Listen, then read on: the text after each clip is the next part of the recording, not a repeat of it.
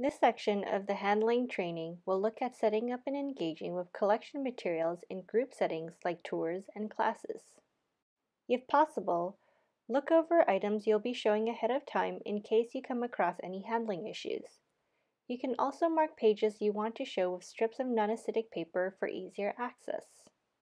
It can be tempting to hold up items for a larger audience, but we always recommend keeping items on the work surface.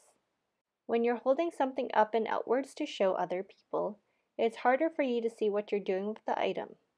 It can be easy to get caught up in talking about and displaying the item, rather than focusing on the safety of the item. Keeping the item on the work surface reduces the number of handling risks to keep track of. You may want to provide time during or after your session so your audience can come up close to items individually or in smaller groups. Consider how many items you want to show and whether you will be setting up only for display or if you will be handling items with your audience during the session. The more items and the larger they are, the more space you will need for handling, which is good to keep in mind when selecting materials. Here you can see a display setup that's looking pretty crowded. It's much easier for an audience to focus when there's less clutter.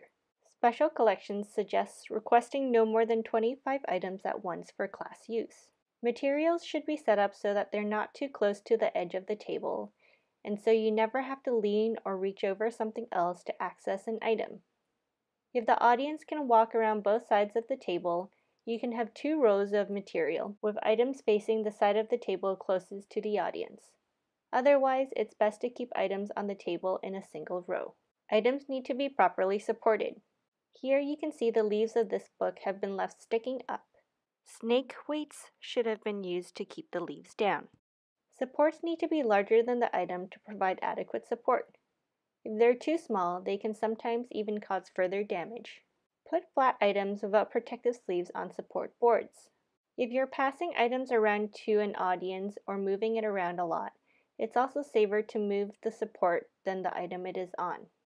Placing an item on a support board also draws attention to it as a collection material, encouraging more careful handling.